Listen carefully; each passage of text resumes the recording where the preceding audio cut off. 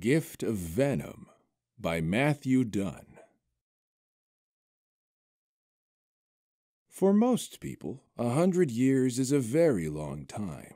In a century, one could explore the entire world, meet thousands of people, or complete countless works of art. Now, anyone could easily assume that standing in one spot for over a century would be a colossal waste. But during that time, Ivern Bramblefoot accomplished more than any could dream. For instance, he settled a long-standing dispute between a colony of lichen and their host boulder, helped each generation of winter squirrels find their forgotten autumn acorns, and coaxed a lone wolf to rejoin her pack, despite the fact they once called her howling shrill. Ivern's toes burrowed deep beneath the topsoil, curled between vigilant tubers and oblivious earthworms to mingle with the roots of older trees, and the forest around him bloomed. There was much more, of course, but those examples alone are proof enough of a good century's work. Things were going swimmingly until the sassafras started murmuring about dark doings on the edge of the forest. "Hunters!" they cried through their roots, alarming half the forest.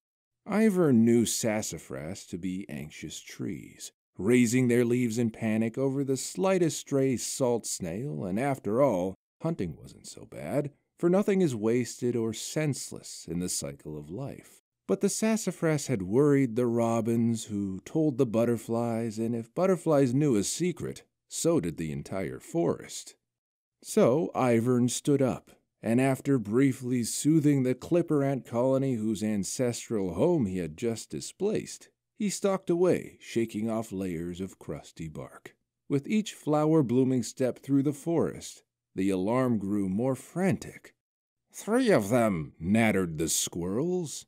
"Eyes like twin blood moons," gibbered the scuttle crabs as they hid in the river. "More bloodthirsty than Elmarks," proclaimed the Elmarks. The peregrines swore the hunters were after their eggs. The ivory-wreathed chrysanthemum feared for her illustrious petals. That worried Daisy, who loved her flowers dearly. Ivern calmed each of them and urged them to hide until trouble passed. He pretended not to notice Daisy following him, since she thought herself to be quite sneaky. He saw an 8-tusked shagyak dead in the grass. 3 arrows were thrust deep into the thick hump of muscle at the base of its neck. As a sappy tear escaped Ivern's eye, a squirrel he'd named Mickus scampered up the Greenfather's chest and lapped it off his cheek in solace. "Hunters take meat for food," Ivern said aloud. "Hunters whittle bone into toys and tools. Hunters sew pelts into garments and tan skin into boots." The corpse was missing its 8 shimmering, pearlescent tusks. Ivern touched the ground, and a circle of daisies bloomed around the dead shagyak. He saw a baby stone-scale viper slithering away. Stone-scale vipers are wise beyond their years. "Safe?" the snake hiss asked. Ivern knew snakes were embarrassed by their lisps, and for a long time had avoided words with sibilant sounds. He challenged them to embrace the words they feared the most, but they took the lesson to heart and now spoke exclusively in words beginning with S. Snakes, such overachievers. "It's safe now, little one." Poor thing must have witnessed the whole ordeal. "Coil up here and watch the shagyak for me," Ivern urged the baby viper. "I'll return once I get to the bottom of this." The shagyak horns clacked relentlessly with each step Risbel took, so much so that she had to stop and repack the tusks, lest the noise scare off their next kill. Upriver, those horns would earn them a fortune. City people paid well for half-cocked backwater remedies these days. Nico, the square-jawed hunter with one eye, uncovered another set of shagyak hoofprints. She beckoned behind her to Edo, the rich city man with the whalebone bow, and grinned. Edo's toothy smile and malicious eyes made Risbel, the youngest of the crew, shiver. Up ahead in a glade, another 8-tusked shagyak grazed on its very favorite variety of grass. Each of the three hunters approached slowly and quietly, rustling nary a dead leaf. In rehearsed synchronicity, all three readied their bows and took careful aim. The shagyak's head was still bent low as it dined on the soft mulder berries and scully grass, obscuring the knot of muscles at the base of its neck. When pierced, the hump would keep the blood flowing while the hunters hewed off horns. It was very important that the shagyak still be alive when the tusks were harvested to increase their potency, Edo said. Sweat beaded down her neck as she waited for the shagyak to raise its head. Just as the beast's head swung up, the glade of low scully grass bloomed impossibly fast, from ankle height to over their heads in a moment. The stalks stretched toward the sun, flowers blooming instantly in an array of radiant petals. A flowering wall of scully grass completely obscured the shagyak. Edo dropped his bow. Nico's one good eye looked as if it was going to bulge from its socket. Rizbel's arrow errantly soared through the air. She didn't command her fingers to release the bowstring. She backed up against the nearest tree, terrified. "I told you these woods were cursed," Rizbel whispered. "We should leave now." "I've dealt with this sorcery before," Nico said.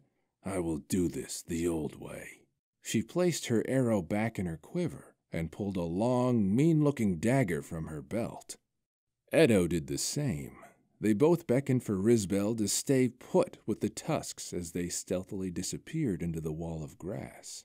She waited and held her breath, but couldn't even hear their footfalls. One day she hoped to be as silently deadly as her companions.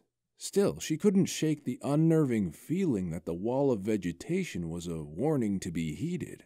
Stories her grandmother told her of the strange creatures of magic that wandered this world came back to her. Just children's tales, she reminded herself. An eerie and unfamiliar sound echoed through the glade. It wasn't the shrieking of a shagyak, but the heavy sound of rocks smashing with loud, splintery thuds. Whatever caused the sound, it was enough to make Edo and Nico race out of the brush, running at full tilt. Their skin was pale and their eyes were wide. Then she saw what had caused her companions to flee. A flower, a simple ivory-wreathed chrysanthemum, was dancing on top of the grass. It was a rather curious sight. Then Rizbel realized it was getting closer. The grass parted, and there stood a behemoth of stone and moss, a living incarnation of granite, massively strong and moving with rhythm. In the moment it took Rizbel to reconcile what was happening, she heard a calm voice calling to the creature. "Daisy, be careful and gentle."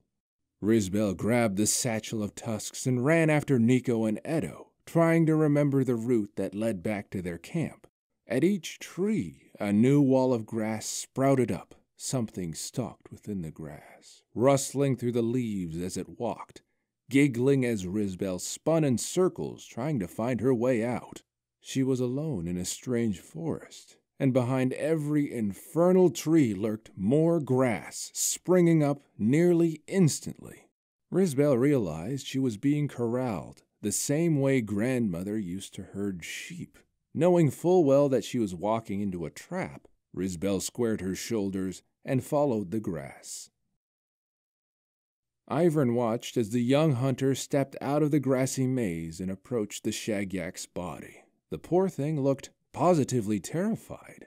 She clearly had never seen anything or anyone quite like himself before. He tried to be gentle, but humans tend to be so individual in their reactions, unlike, say, the caterwauling of smug mularks. "Please don't be frightened, unless that is your natural state, in which case, fright away. I'll wait, I really don't mind." It wasn't Ivern's intention to frighten anyone, but no one can account for another being's experience. "Get on with it," Rizbel said. Her voice quavered and her eyes flinched. "I've trespassed, I know. I'm at your mercy. Just let it be quick." "Be quick?" Ivern shrugged. "Certainly. It didn't cross my mind you might have better places to be. Very well, then." The girl closed her eyes and lifted her chin, exposing her throat. She reached her hand back toward the scabbard at her belt and wrapped her knuckles around the dagger. If he came for her, there would be a surprise. "But I only want to know why," Ivern said in a voice filled with merriment. He gestured with his branch-like fingers to the shagyak's body. His arm stretched longer than it should to the dead beast's back, where he lovingly stroked its blood-mottled fur. Risbel drew her dagger, then felt a sharp pain in her ankle. A cold sensation spread up her leg. When she looked down, she saw the culprit, a stone-scaled viper, the most venomous asp in all the alderwood. Out of anger and instinct, she lashed out at the snake. "No!" Ivern shouted. Viney roots sprouted up from the soil and caught her arm, preventing her strike. They wrapped around her wrists and ankles and knees. She dropped her dagger in her struggles to break free. "I'm going to die!" she cried. The venom's coldness spread up past her knees. The serpent slithered to Ivern's feet and coiled up the outside of his leg, climbing up and around his body until it vanished into his armpit. It emerged from the back of his head, curling around one of the branches, and licked its forked tongue at Ivern's ear. "Sorry," hissed the snake to Ivern. "Startled." "Please," Risbel said. "Help me." Ivern thought for a second. "Ah, yes." His honey eyes twinkled with an idea. "There's one thing that loves shagyaks, especially dead ones. And please, forgive Cyrus. He's only recently hatched and doesn't know how to control his venom. Gave you a full dose, I'm afraid. He's asked me to tell you that he's awfully sorry. You startled him and he reacted purely on instinct," Ivern said. "Now, watch." The tree man knelt before the shagyak's body, closed his eyes, and hummed a deep, earthy tune. His hands were in the soil, fingers splayed out. Twinkling green pops of light cascaded from his rune-carved head, down his arms, and into the dirt. Odd purple mushrooms popped up from the carcass. They were tiny at first, then their stalks rose as rot overtook the shagyak's corpse. Soon there was only fur, bones, and an army of violet mushrooms. "Ah, sting salve fungus," Ivern sighed. He plucked one delicately. "Always so punctual." The vines retracted from Risbel's body. She collapsed in a heap. Her hands immediately shot to her heart. The icy pangs of stone-scale venom had reached her chest. "Eat this," Ivern said, offering the purple mushroom to the dying woman. "It might not taste like salamander dew or sunshine, but it's not as bad as Lippertick apples." Risbel had no idea what the strange tree man was on about, but her options were severely limited at that moment. A voice came back to her from the past, her grandmother's. "Trust in nature. The Green Father never leads you astray." She grabbed the mushroom from Ivern's hand. It tasted like bitter tea and mulch, a disappointing final meal. Then the icy grip around her heart thawed and retreated. Within minutes, her legs worked again. As she recovered, Ivern made her a tincture of odd leaves, tree sap, and water from a spring he discovered with his toes. He served it to her in a bird's nest cup that a peregrine dropped into his hand. "You're him, aren't you? The Green Father." Ivern shrugged as if he didn't know. "You know what we could do here," he said, turning his attention to the shagyak bones. "Moss always loves to pretty up the place." As soon as he said it, a thick carpet of moss crept over the bones. With the mushrooms, what once had been a grisly sight was now beautiful. Sheldon would love how beautiful his bones turned out to be. Badgers will use his ribs as shelter from the autumn storms. Nothing is ever wasted, Ivern said, turning his attention to Risbel.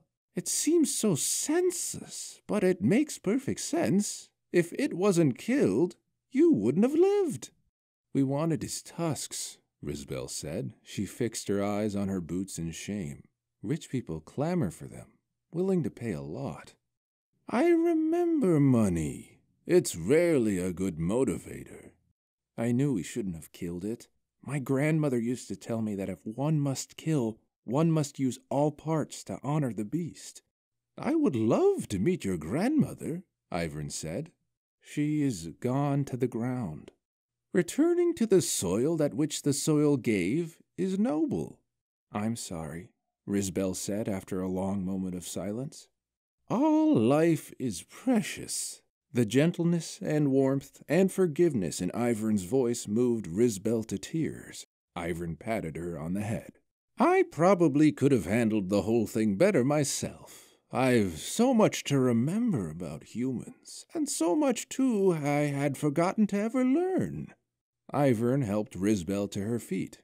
I must be off now. I promised the tadpoles of Southern Pond that I would monitor their elections for King of the Lily Pads.